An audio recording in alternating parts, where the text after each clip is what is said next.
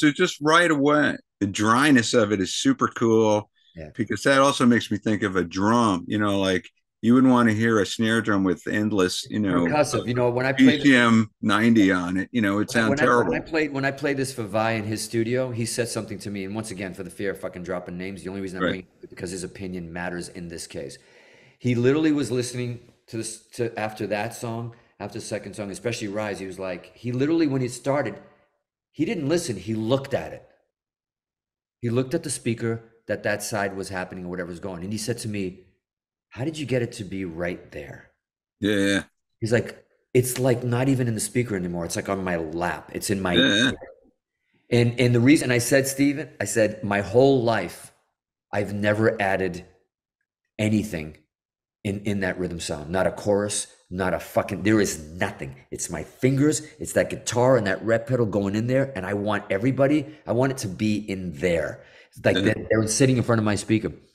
Brad Whitford said that to me a long time ago. He goes, I feel like I'm in front of your cab when I listen to your albums. I'm like, thank you. Because that's what I want. I wanted it to be, I want the drums and everybody to be here, but I want everybody to be in the studio with us and they're like, oh my God, this isn't no studio trick. This isn't no fucking no voodoo. Nuno is right there. And you know what?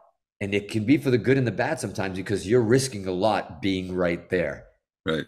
You know what I mean? You're going like, there's no a lot of love there. It's like your fingers in the amp and the speaker. Good luck. Go for it. Let's see what you Yeah. got. But nothing ventured, nothing gained, right? Yeah, yeah.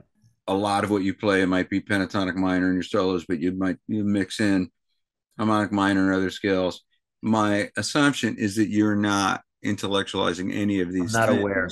I'm not aware. Um, these are just if you happen to be playing a long run that's all alternate picking, well, that's the sound that you needed to hear at that point. And then if the next part's legato, it's because it needed to be. Yeah, it was. I wish I was smart enough to know where I'm going.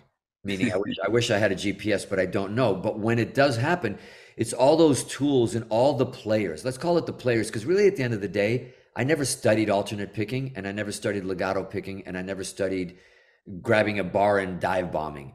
I learned it from my peers. I Right. learned it from watching and listening.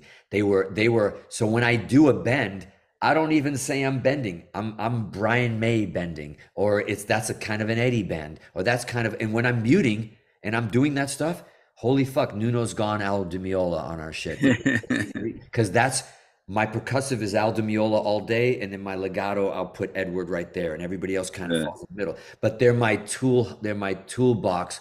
I call it an Al Di Meola not because I'm trying to be Al Di Meola. I'm saying that's my Well, teacher. Al made everybody do it. You know, And I he's mean, all of a sudden, and I'm a drummer, and you kidding me? When Al's going in the middle of something in a solo, and he stops and he goes, "Bah, you know what he's doing? He's and playing guess what? playing drums. He's a drummer. Yes, yes. So when I went to see him in 1978 on the, or whatever year, yeah, it was 78. So I don't know if we were up to Casino yet. We might have been. Um, and he's got timbales, right in front of him, and he's got a percussion. And I'm thinking like, well, I understand why he has like, 300 watt Marshalls, like I get that. And then all of a sudden, he's playing timbales. He's playing all those, like perfectly.